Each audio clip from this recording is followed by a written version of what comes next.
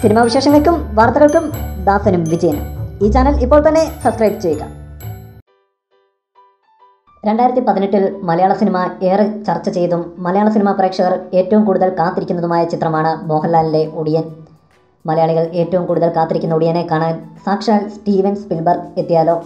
കഴിഞ്ഞ ദിവസം ഒടിയൻ്റെ തിരക്കഥാകൃത്ത് ഹരികൃഷ്ണനാണ് ഒരു അഭിമുഖത്തിൽ ഇതിനെക്കുറിച്ച് സംസാരിച്ചത്. അങ്ങനെ ഒരു ആശയത്തിൽ നിന്നായിരുന്നു ഒടിയൻ എന്ന സിനിമയെക്കുറിച്ച് താൻ ചിന്തിച്ചത് എന്ന് ഒടിയനെക്കുറിച്ച് സിനിമ ചെയ്യാൻ പ്രേരണ നൽകിയ സംഭവത്തെക്കുറിച്ച് ഹരികൃഷ്ണൻ പറയുന്നു. കുറച്ചു കാലം മുമ്പ് താൻ ജേർണലിസം വിദ്യാർത്ഥികൾക്ക് ക്ലാസ് എടുത്തുകൊണ്ടിരിക്കെ അവരുടെ ക്രിയേറ്റിവിറ്റി പരിശോധിക്കാൻ ഒരു ടെസ്റ്റ് നടത്തിയിരുന്നു. അവസാനത്തെ ഒടിയനെ കാണാൻ ഹോളിവുഡ് സംവിധായകൻ സ്റ്റീവൻ സ്പിൽബർഗ് പാലക്കാട്ടെത്തിയാൽ എന്നതായിരുന്നു ടെസ്റ്റിൻ്റെ വിഷയം. ഈ തീം എൻ്റെ മനസ്സിൽ പതിഞ്ഞു. അതിലെ അവസാനത്തെ എന്ന വാക്കാണ് ഒടിയൻ എന്ന ചിത്രത്തിലേക്ക് എത്തിച്ചത്. ഒരു മാധ്യമത്തിന് അനുവദിച്ച അഭിമുഖത്തിൽ ഹരികൃഷ്ണൻ വ്യക്തമാക്കി. എന്തായിരിക്കും അദ്ദേഹത്തിനെ കൊണ്ട് അങ്ങനെ ചിന്തിപ്പിച്ചത്?